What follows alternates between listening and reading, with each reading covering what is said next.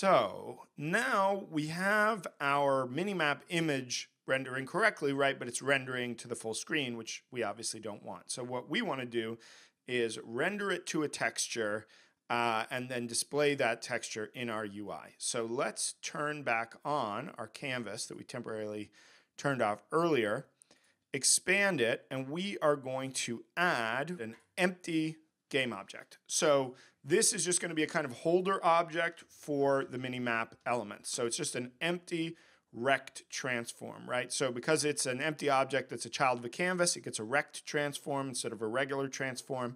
And what we're going to do with this, let's go into 2D mode since we're now editing UI. Push F to frame selected, and we can see our whole UI canvas. I'm going to switch from free aspect to 16:9, right? So we can see the kind of shape a little more accurately.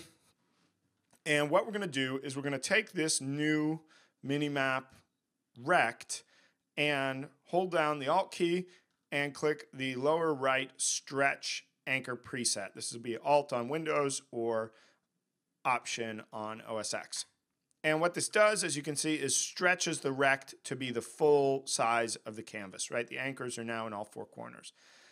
And now what we're going to do is add as a child of our Minimap game object a raw image. So we're going to right click, choose UI, raw image. Now, the reason that we're using a raw image and not a regular image is, or not just a UI image, right, is because the UI image can only display a sprite, right? It can only display a texture of the type sprite, and we want to display the output of a render texture, which is not a sprite, right? So we need to use the raw image type in this case.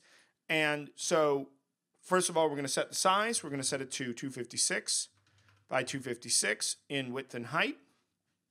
And then we are going to anchor it in the lower right-hand corner. So I'm opening the anchor presets, holding down Alt, and clicking on the lower right anchor preset. That is going to, it says up here, Alt also sets the position, right? So now our anchors are down here in the corner, and we have a square white image anchored in that part of the canvas, right? So what we're going to do is now create the content that's going to be displayed in this image, and that is going to be our render texture.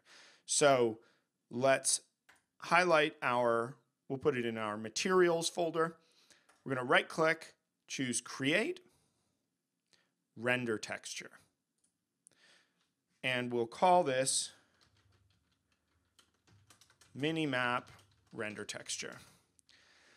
So what a render texture is it is a texture that is updated at runtime. So it is going to, whatever is being rendered into it will be displayed in real time, right? So it's basically like a regular texture, which is just a 2D image. But in this case, it's receiving its input from a camera, right? So every frame, our camera is rendering the scene, and it is taking that output, that still image that's been rendered, that 2D image, and placing it in our render texture. Now, the default settings here are going to be fine. The size is 256 by 256, which is the size of our raw image. And so we could turn off the depth buffer here because we don't need it, but we really don't need to adjust these settings. And these are just basic sort of texture settings, which you can learn more about in the documentation for render texture if you're curious. I don't think they're super relevant, so I'm not going to go through them all here, but they're all here. It'll run you down. The size is somewhat obvious, the amount of anti-aliasing, the wrap mode, etc., which are fairly familiar texture settings. And they have actually an additional render texture example here in the docs page for render texture, which you might be curious about to make a kind of a live camera, sort of like a TV on the wall style camera that's fed by a camera in the scene, right? So what we're going to do is we have our new render texture. We're going to select our raw image, and we're going to assign that as the texture. It disappears, right, because there's no content in the render texture yet. And now what we're going to do is drop back in our complete player tank prefab, select the camera, and here our camera has a field for target texture. So now we're going to drop in the Minimap render texture, and ta-da, we can see that now the output of our camera is being displayed in our raw image UI element. And so what we're going to do is we are going to enter play mode. And we can see, oh, okay, so what happened here, right? I failed to delete the prefab that I was working on. So of course, we want to make sure that we apply the changes and delete the complete player tank because it's going to be spawned in by the game manager. And hit play. And now we can see that we have a lovely Minimap. So we can, our camera is updating into the render texture now. Oh, I have a bug here where it's not getting killed. Actually, let me just fix that real quick. I think this should be correct in your, in the project that I sent to you. The layer is players. I changed this and then changed it back, but I think, yeah. So if you have an issue with this, you want to find the complete shell prefab and make sure that the tank mask is set to players, not Minimap. Hopefully you guys will not have that issue, but if you do, make sure that the complete shell tank mask is set to players so that it can damage the player.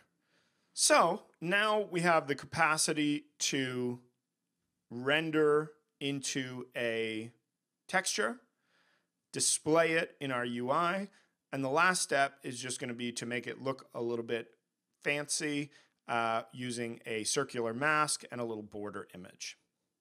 MC Jammy Dodger asks, is there an advantage to using a render texture instead of just using a smaller viewport rect for the camera? Well, you could actually, so what he's referring to is on the camera, you can actually change the viewport rect here.